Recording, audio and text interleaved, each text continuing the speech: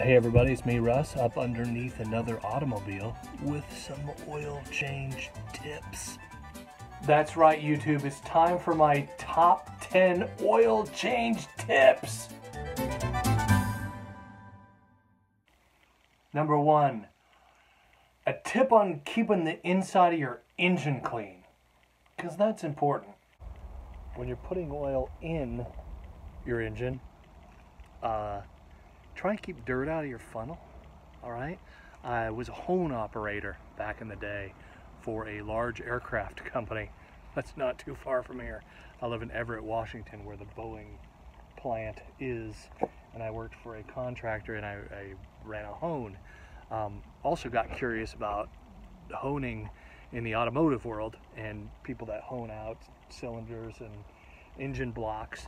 And one guy was telling me that all of the things that he's seen, you know, that tend to scratch up the inside of an engine, and he did this. Like he says, I never ever let my funnel, right, anything that's coming in contact with the engine, right, you just leave this out and it gets dirt and pieces of sand and grit, you know, leaving it out in your garage. All of that stuff, sure, the oil filter is going to filter it out, but it can get up inside your engine, and it can cause, like he was telling me, like lines that just, is it can't be coming through the intake, you know? But he concluded that a lot of it, odds are, is coming in through going to shops and people using dirty funnels to pour fresh oil in the engine. That's how he concluded that these big gouges were being drug across the inside of the engine block cylinder wall. And that's, you know, so people may be saying that's a little bit going too far to the extreme, but it's always something that stuck with me. And if I couldn't, you know, if I didn't keep this thing clean, or, you know, put it in a plastic bag or something, what I would do is I'd use plastic water bottles. These plastic water bottles are everywhere.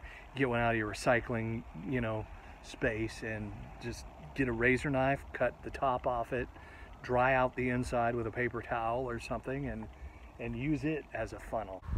See that? Look how clean that is. That is awesome right there. I keep it in a plastic bag, man. Don't want no grit in my engine.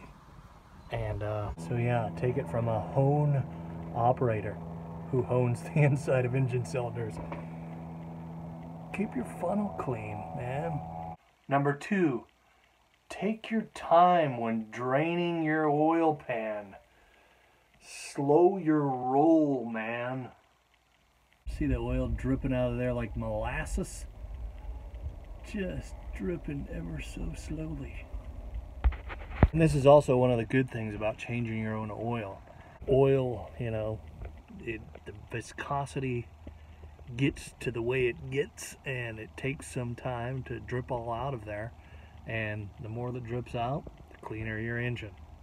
So don't be in a rush when it comes to emptying fluids out of the pan. I took the bleeder screw off, and I've been waiting, doing some work on the other van, the other Caravan over there, and just letting it drip.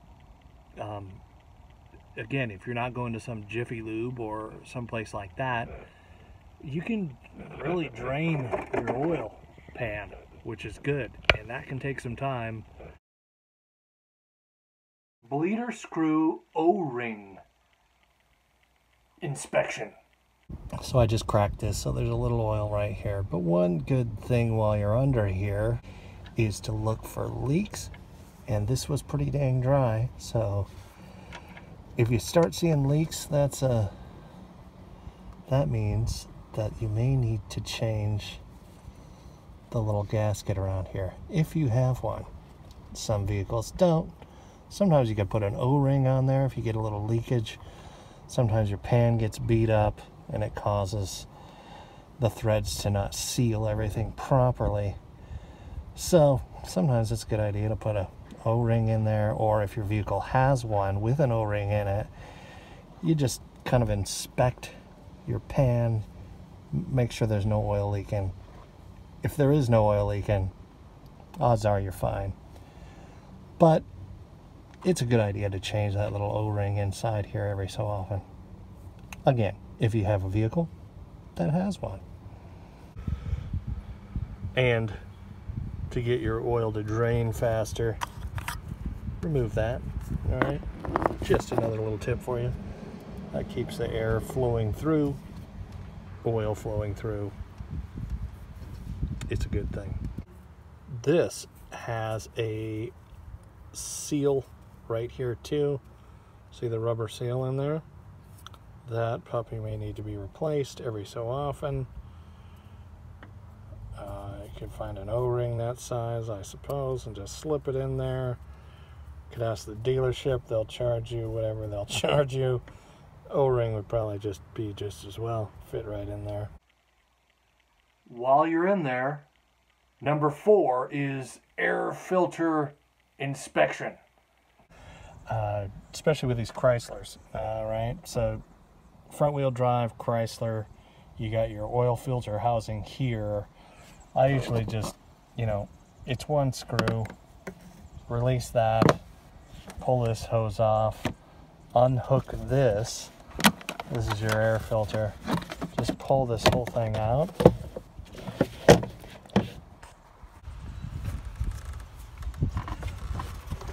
And it's up and out of your way. And then I inspect my filter, air filter. So this air filter is brand new. I just replaced it not too long ago, but it's a good time while you're in here doing your oil change to possibly get a new filter. Just look for dirt, gunk on there. Pretty self-explanatory. And that's important because your air filter, your oil filter too, but your air filter helps with your fuel economy is a big one. The more air that's coming into your intake, just the better things work. So you see yourself starting to lose, I tell a lot of friends, like, it seems like my car's sucking gas. My first question is usually, when's the last time you changed the air filter?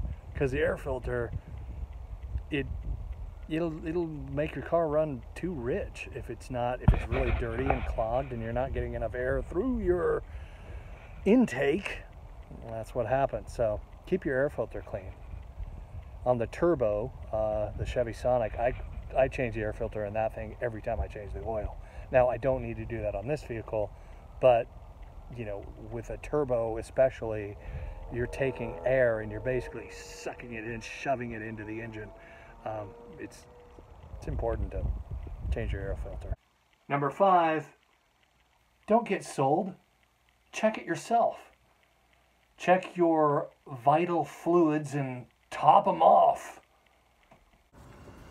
It's also a good idea, just like the Jiffy Lubes will do, Don't go to Jiffy Lube, by the way.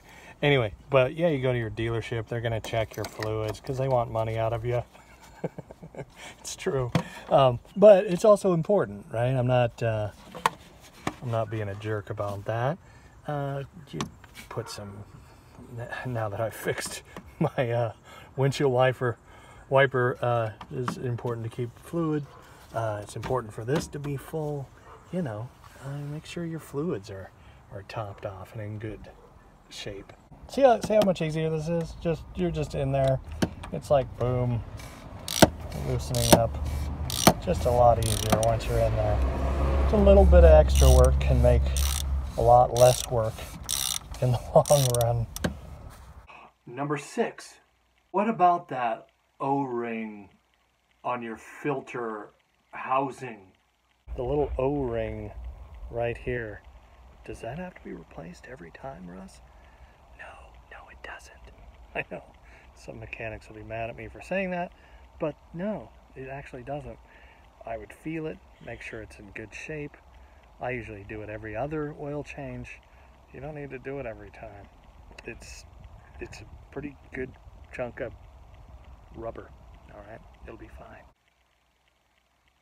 Number 7, sometimes the worst thing you can do is start your car. Here's something for you too, tip, and I'm not being paid to say this. So, I don't know if these guys will, who knows, end up sponsoring a video, but Magnatech, the worst thing for your car, especially with these dual overhead cams that are in these vehicles today, the worst thing you can do is start your engine. It's true. Starting your engine, there's everything on top, the oil just kind of seeps to the bottom. It sits in the pan while your car is cold. And when you start the engine, the oil pump comes on. Of course, it pumps the oil. But those few seconds, or that fractions of a second, it's metal against metal pretty much. And this is engineered, it's magnetic, like the oil sticks to the metal parts. And it was patented a long time ago, and now I guess the patent was up and GTX Castrol jumped on it. So yeah, I recommend this oil for that reason, because it will extend the life of your engine. Because yeah, man, it's a violent thing starting your motor. Number 8, stop the glug glug glug. Pour your oil and your antifreeze like this, and all the air stays level, and you don't get bubbles, you know, the gurgur, you know, trying to pour in there and it gets all over the place because it's gargling. If you hold it sideways, that doesn't happen, people. Look at that. Just dumping in there without a gurgle at all. This is a whole US gallon. Number 9, burp your baby.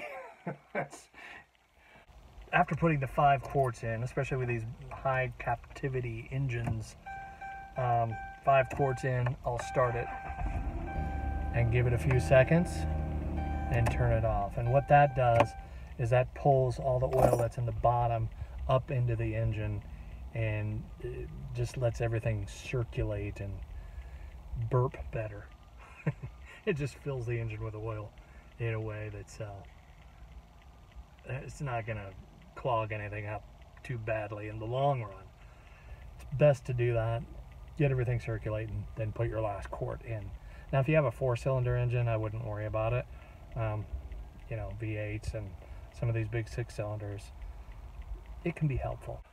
Number 10, reset oil change due. And there's a lot of videos on that. Didn't mention that, but you could do it yourself. All right, YouTube, so the next thing to do is, now that we got the oil changed, sit in here, turn the accessory on, hit the gas pedal 3 times, and that's all you do. Sometimes there's a ding, sometimes there's not. Anyway, that resets it so you don't get that annoying oil change due coming up. I also made a video on that. It's right up there. And some other videos that I've done on oil change stuff. By the way, hit the subscribe button if you haven't already. I know, I'm going to remind you of that because it's important to what us YouTubers do over here. And the bell icon is a thing. I know. Do you really want to be annoyed every time Russ sends a video? Is it like LinkedIn where you get some annoying LinkedIn notification? That's got to be the worst, right? LinkedIn notifications. No, this is better than that. This is you just get a reminder when I upload a video. You can hit the bell icon or not hit the bell icon.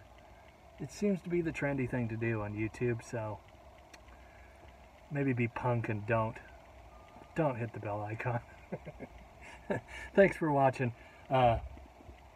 Hit the chicken head to subscribe, and later. Bye.